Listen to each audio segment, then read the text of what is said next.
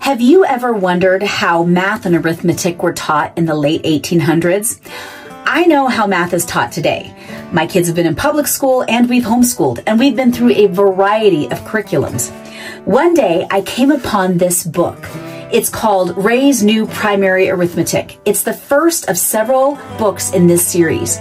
Joseph Ray was an early educator and created these books.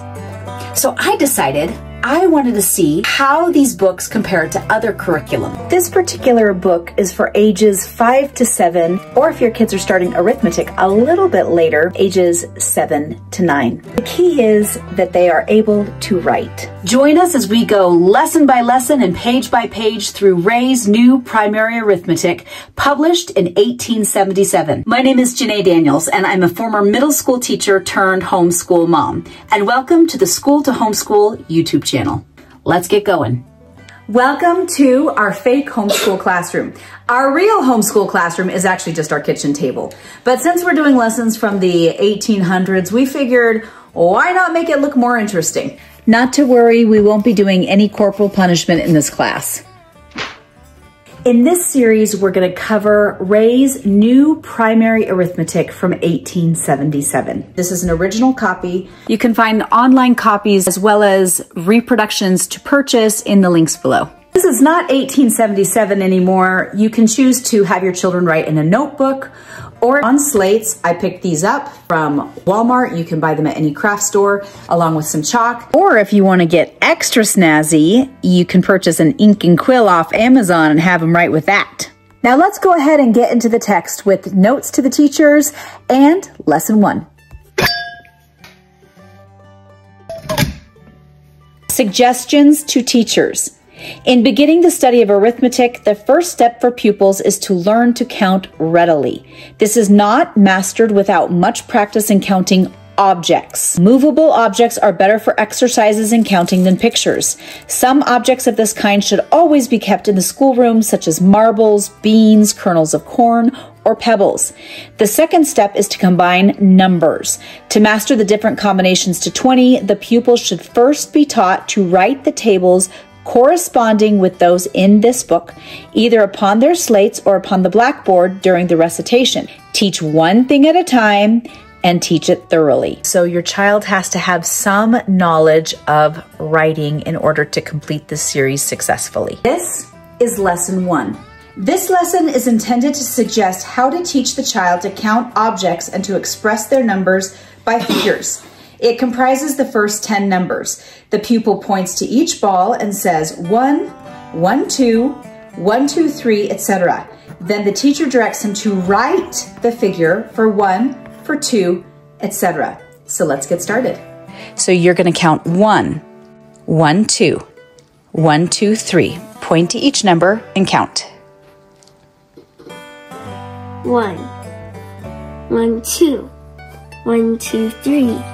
1, 2, 3, 4. 1, 1, 2, 1, 2, 3, 1, 2, 3, 4, 1, 2, 3, 4, 1, 2, 3, 4, 5, 6, 7, 8, 9, 10.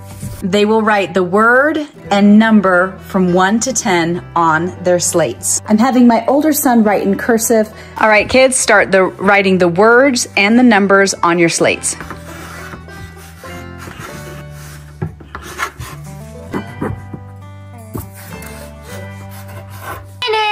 I'm also finished. Let's see how you did. Perfect. Perfect. Excellent. I could be Aunt Shirley and break my slate over Jacob's head. How dare you! Can you guess what we've been reading? Aunt Shirley. And spelled with an E. Once they finished writing the numbers and the words 1 through 10, they were done. It took about 5 or 6 minutes, and thus concludes lesson 1. Not that hard, really. Let's go on to lesson 2. Note, in this lesson, the numbering of objects is extended to 40. A single column or less may constitute one exercise, as may seem best to the teacher. It's divided up into 3 columns, including 11 to 20, 21 to 30, 31 to 40. In this exercise, we're going to have them count objects 11 through 40. We'll either use an abacus or marbles, and then they will write the words 11 to 40, as well as the corresponding numbers 11 to 40. That's it. That's the whole lesson. Really, it isn't hard. It might take a little while, but it isn't hard. Count to 40. Thank you. Did I have to bribe him to do this video in our fake homeschool classroom?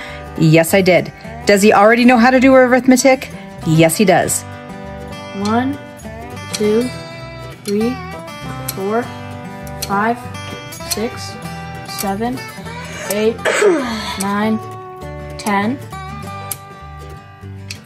11, 12, 13, 14, 15, 16, 17, 18, 19, 20,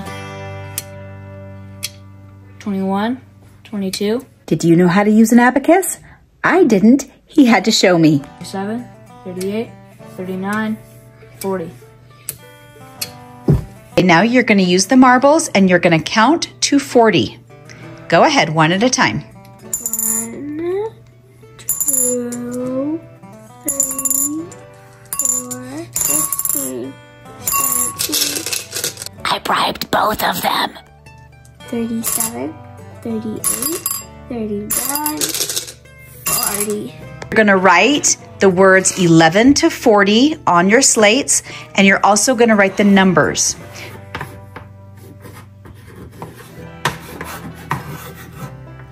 It took them about 10 minutes to write 11 through 40, both the words and the corresponding numbers. And thus concludes Lesson 2. We will see you in Lessons 3 and 4 of Ray's New Primary Arithmetic.